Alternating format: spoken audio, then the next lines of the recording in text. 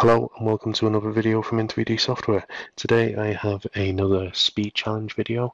I'm going to create some underbed storage with a lift up flap and roller casters and then push this into production. This is a frequently asked for type of product and it's a lot easier to make than you first think. So let's go to the article designer, specify height, width and depth. I'm then going to add in a top. In this case, the top is going to be just an edged all the way around inset top.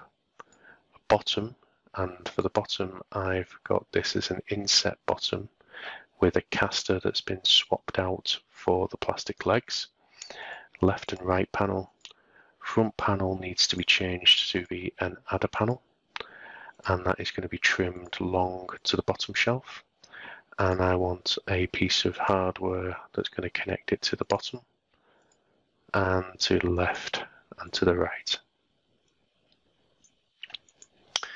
I also need a back panel, and again I've altered the standard back panels. In this case I have edging top and bottom, and I have hinges connecting to the top.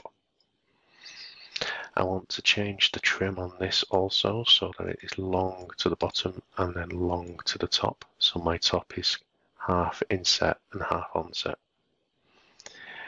I'll go to the tolerances and say that this should be inset. And you can see in here I can move that in and out. I'll say that that should be a 2mm gap, left, right and back. And then I'll save the work. Let's call this bed storage.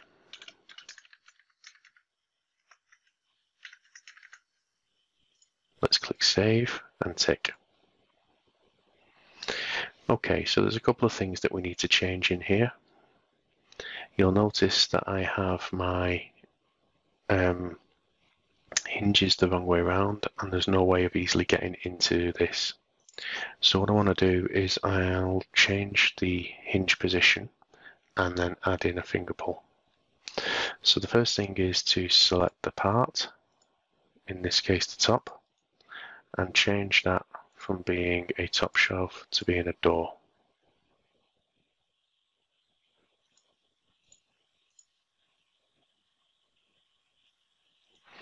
That's then going to change my hinges. I can then go to the leading edge and change that from being a straight edge to having a finger pull, and I'll also do that detail on the leading edge of that front panel. There we go. I also want to select the hinge,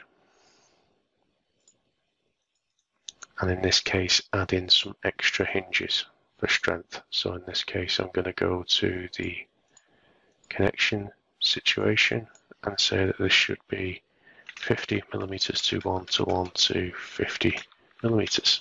That's going to add in that extra hinge for me. Adding the hinges, changing them, and then adding in this opening here is all classed as modifications to that standard data. So what we need to do is record these modifications now. So if we go back to the world, you'll see that there's a spanner linked to the part, linked to the article.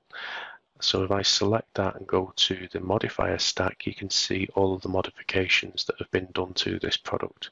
I can then use the save disk to record these modifications so that the next time I bring these in, they will be recorded and applied automatically. Let's do that now. If we go to the article center, you can see I've got bed storage here, and I can then bring it in and I've got my same product with those modifications.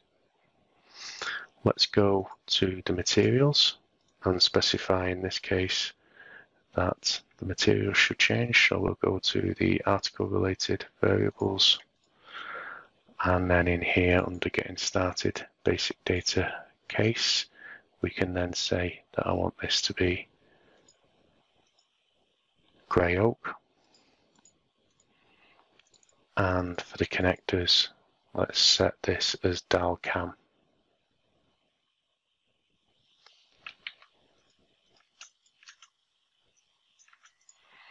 and click apply.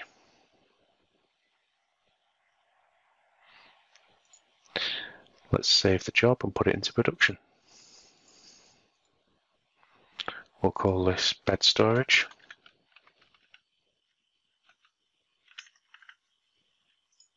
And save.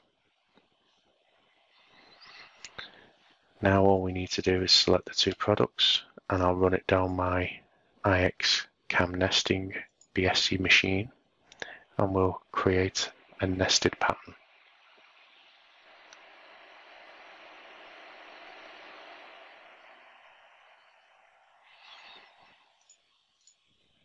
So here's the results with the materials that's used, and here's all of the individual files. Thanks for watching.